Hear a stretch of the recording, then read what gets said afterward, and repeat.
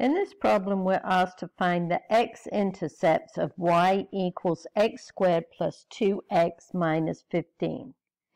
Well, how do we find the x-intercept for any equation?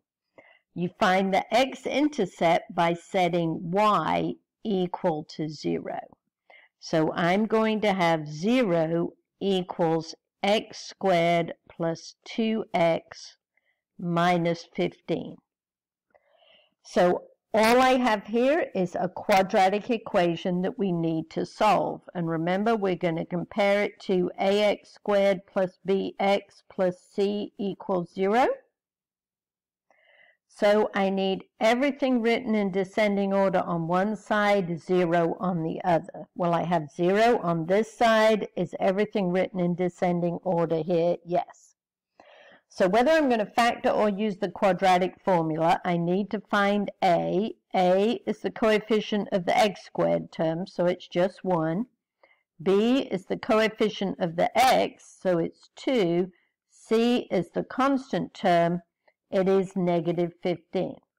Well, let's see if this will factor. A times C is 1 times negative 15, which is negative 15.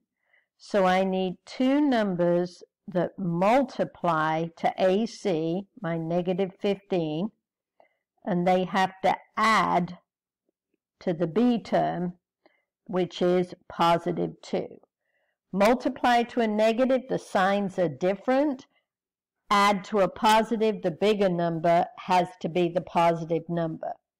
So I could have negative 1 times 15, those definitely multiply to negative 15, negative 1 plus 15, that doesn't give me what I want because that adds up to 14. Does 2 divide into 15? No. Does 3 divide into 15? Yes. Negative 3 times 5 is negative 15, and negative 3 plus 5 equals positive 2. Is that the number I'm looking for? Yes. So here are my two factors. Remember, this is the easy factoring since a was equal to 1. When a was equal to 1, these are my two factors. So I'm just going to get x minus 3 times x plus 5.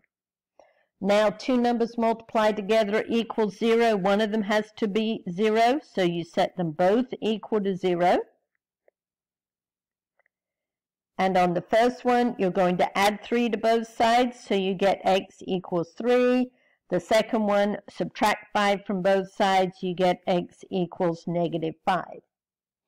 So now I've found my x-intercepts. Now remember, this represents two different x-intercepts. A lot of students try and put these numbers together and say that's the x-intercept. No. There are two different x-intercepts. The first one has the x-coordinate of 3. What's the y-coordinate? 0. So there's my one of my x-intercepts. And what's the other one? Negative 5, 0. So there are my two x-intercepts.